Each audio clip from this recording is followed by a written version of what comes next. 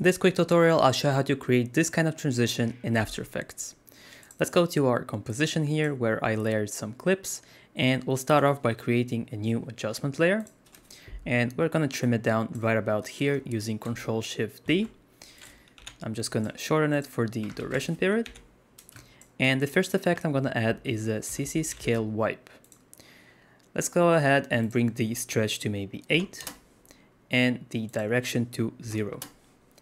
Now basically this effect stretches out our frame here, so you can decide where you want it to be. So I'm going to set it about the center of my comp here and set a keyframe for my stretch. Let's hit U to bring it up. I'll go a few frames backwards here, set it to 0, go back here, a few frames forward and set it back to 0. Let's select the keyframes, hit F9, and so far we just got this stretchy type of look. I might lower the center here just a bit more, like so.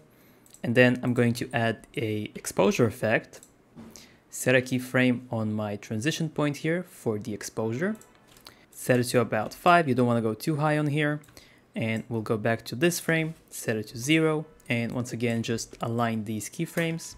What I like to do on this effect though is go a few frames backwards and give it just a slight type of flash here, so maybe 1, then another one, set it to 0. So we got the slight glow up and then the actual exposure happens. I'll also smooth these out, so hit F9. Now one final touch here, I want to add a zoom type of effect here, so I'll add a transform. Set a keyframe for my scale and let's set it to about 110 just to give it this kind of a glitchy vibe.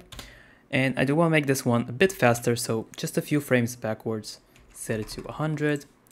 Let's copy this one, few frames forward, set it to 100. Maybe move this one just a bit. So far this is what we have. This might be a bit slow here on the zooming in, so I'm just gonna move these closer till we get something like this.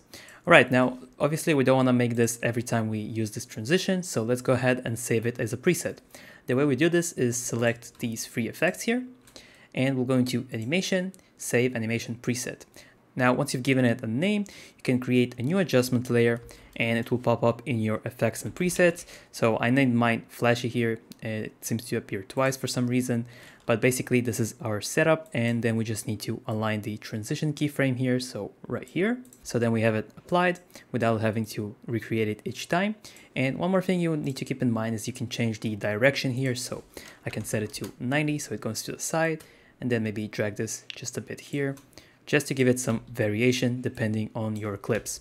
Alright, so I hope you found this tutorial useful. Thanks for watching and I'll see you in the next one.